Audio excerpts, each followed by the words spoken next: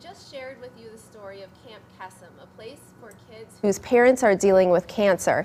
And I'm joined now by Jackson Steele, who you met in the story, and also Katie Roth from Camp Kesem. Welcome to you both. Thank you. And Katie, let's start with you. How did you first get involved with Camp Kesem? I first got involved with Camp Kesem because my dad had cancer when I was little.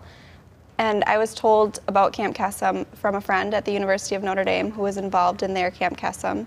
And I decided that I wanted to get involved at Wisconsin.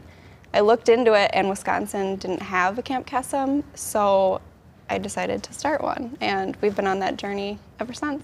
Wow. And before Jackson went to camp, his parents say he was a bit troubled, but I'm sure there's so many different kinds of emotions that the kids arrive at camp with: fear, anger. And it seems like those are emotions that come out from both the campers and from the counselors during camp, and everyone learns something new. Tell me about that. Well, Kesem means magic in Hebrew, as you heard earlier in the story.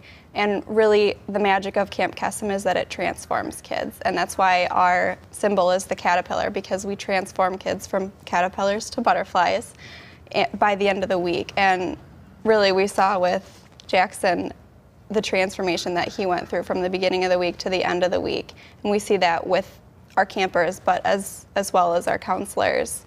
And everyone is just so impacted by the week. It really is a magical week. And Jackson, everyone at camp picks out special camp names, and you chose the name BA as your camp name, which stood for Bad Attitude, from the old TV show The A-Team. But you don't seem like you have a bad attitude at all now. Do you think you're going to be changing your name for this year's camp? Well, I don't know, maybe like GA for good attitude or something. But it's not really like that catchy as BA. Yeah, yeah. So. And you told me when I talked to you for this story that you did not want to go to camp at all, but in the end you ended up having a fantastic time there. What would you say to kids out there who might be on the fence about going to a camp like this? Well, if you don't know if you want to go because you think it'll be really scary and you're nervous, just try it out. It's really awesome, because I really didn't want to go at first, but then once I got there, I'm like, this is awesome. It seems like you had a great time. And there's a special event this Saturday that's going to be raising money for Camp Kesem. Tell me about that, Katie. We are having a kids carnival at Gilda's Club in Middleton, and that is from 1 to 4 on Saturday the 2nd. We'll have games, there'll be food there. Tickets are 25 cents a piece for Gilda's members and 50 cents a piece for the general public.